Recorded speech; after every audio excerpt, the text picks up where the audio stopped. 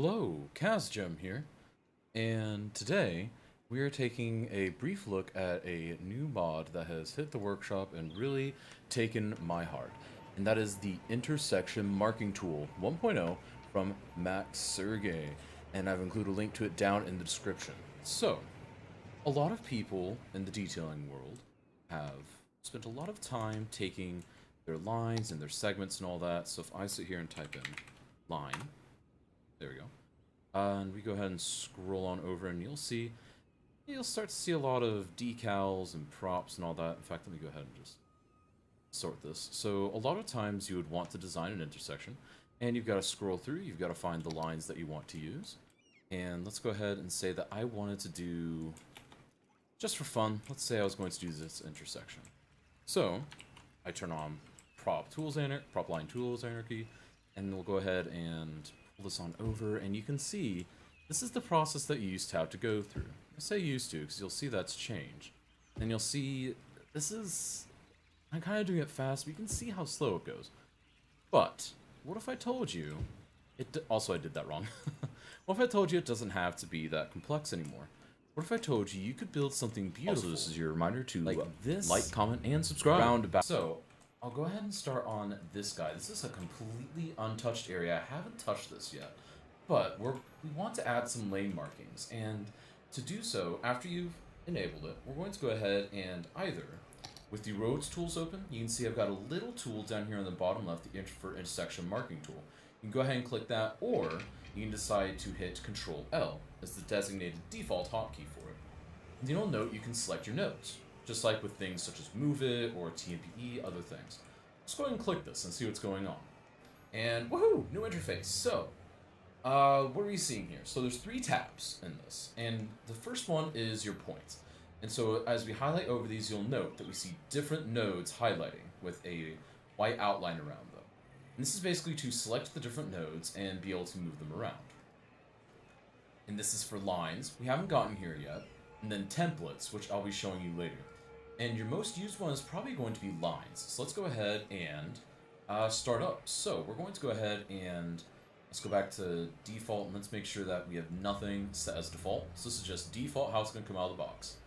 I can take this and connect, and we'll go ahead and connect this guy straight across.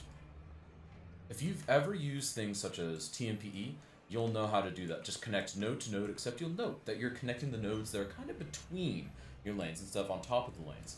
Check out how great that is. I mean, that is just legendary. Like, I can't even describe how amazing that is. So, you can go ahead and do that over here, no problem. Plop that right here. Look at that. It's amazing.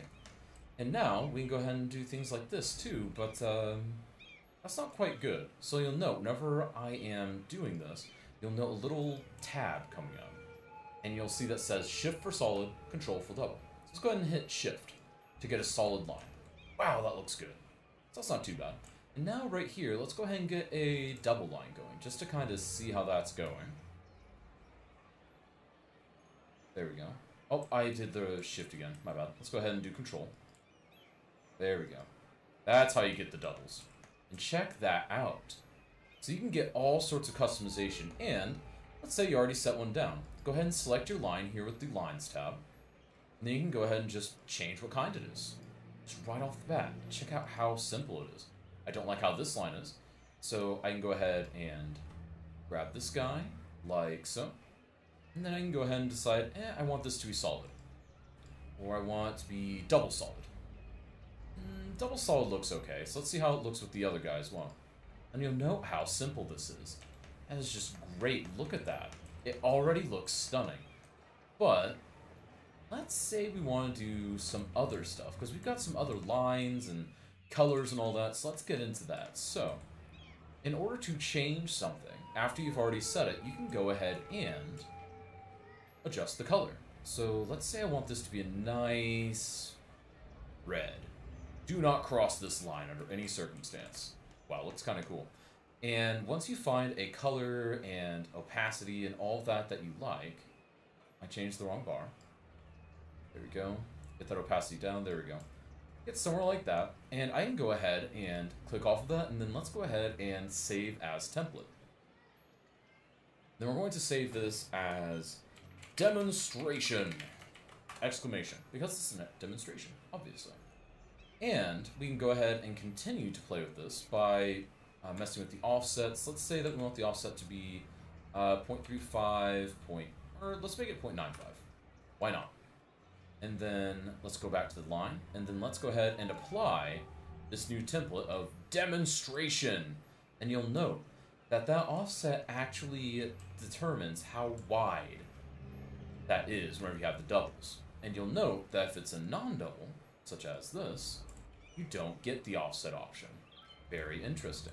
Now, the next thing you might be wondering is, what's the use case for this? So one interesting use case is being able to use offset and whatnot to do bike lanes, like I have over here.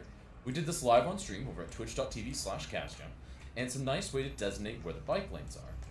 But something else you might notice, both here and on that Super Turbo roundabout that we had, the lines aren't intersecting, like we're stopping them at points. Isn't that kind of cool? So let's figure out how we're doing that. Let's figure out how we're getting these shapes and how we're changing all of that. So if we go ahead back to our demonstration intersection, this one right here, you can, actually that's not the best one. Right here will be a good choice for that. So let's go ahead and right click to get out of that node, and then left click to get back in a node. And so really quick, let's go ahead and jump back into this guy. And then you can go ahead and connect this guy up, just like we're going to be using it. Okay. And now you might be thinking, well, they're intersecting, Kaz. What are we doing wrong? So, next what we're going to do is we're going to select these individual lines, and we're going to be splitting them into segments by adding a rule. So, before we do anything else, we're going to highlight this box. So there's several parts. There's the save as template, apply a template, which we'll get to in a minute. You can go ahead and just, add in my bike lanes, add my double dash, whatever you want. We're going to go ahead and apply just S new template 1. And you'll note that you have S for single, DS for S for solid, DS for double solid, D for dash, and then DD for double dash. And so it's a really easy way to do it, and then you have your naming scheme that you can use. So I have things like short white, short yellow dash, invisible, very handy, bike lane, long yellow dash. There's a lot of different things that you can add. I'm going to keep this nice and basic for now. And then from and to, these are where your points start and end. So you'll note we're getting a highlight on the right for the from and the left for the to. So let's go ahead and figure out what these correlate to. And you'll note that these numbers actually line up with these different points. And these are actually really handy because now you can sit there and if you want, you do super complicated intersections, but really all that's doing is an internal designation. What we need to do is reselect that line. And let's go ahead and terminate it a little bit early, premature. And after clicking that, you'll note that you get some extra dots here. And I'm going to go ahead and say that it's going to end. We need to go ahead and solve that again. One moment. And end that right here. Look at that. That's great. It just stops. It's amazing. And then we'll go ahead and do a second segment, dashed from this point over to this point.